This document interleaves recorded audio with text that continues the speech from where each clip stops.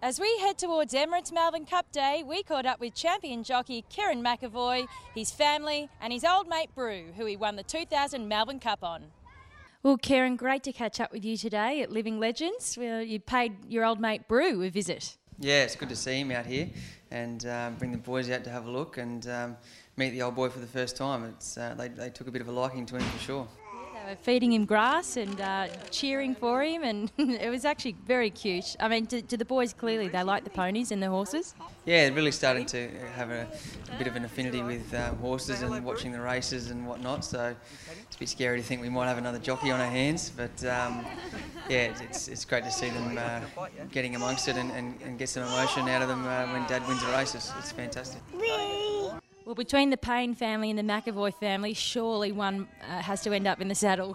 Yeah, it's a bit scary to think about it, but yeah, we won't push them. We'll just let them enjoy their racing and see how it sort of goes forward from there. So, speaking of Brew, you were obviously the second youngest jockey to win the Melbourne Cup. You were 20 at the time. How did that change your life? Yeah, unbelievably. You know, I owe a lot to Brew and to Michael Moroney and the team involved with the horse.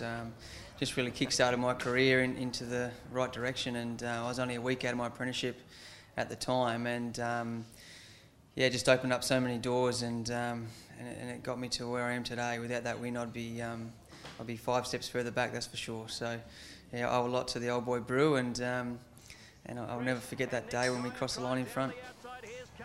How did you feel coming back to scale? Was it just a whirlwind? I mean, can you possibly describe that? Not really, no. It was. I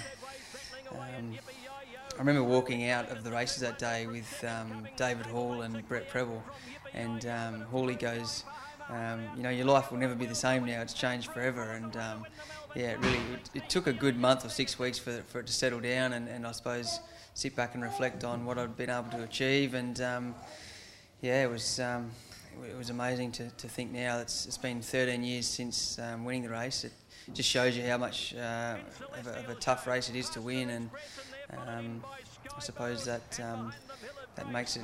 It's just like it's a real pinnacle of our racing here in Australia, and you want to get back to that pinnacle, and it's so bloody hard to get there. Do you get nervous? Like, how do you treat Melbourne Cup week? No, I just get excited, really. Obviously, you know, you prepare and try to get yourself in good form and get fit and healthy leading into the big few weeks here in Melbourne. And touch wood, everything's gone to plan so far. Had a nice few winners recently, so get excited and revved up for the occasion. Get back on track, Victoria. The Spring Racing Carnival. It's time for some real entertainment. Visit springracingcarnival.com.au. You know you want to.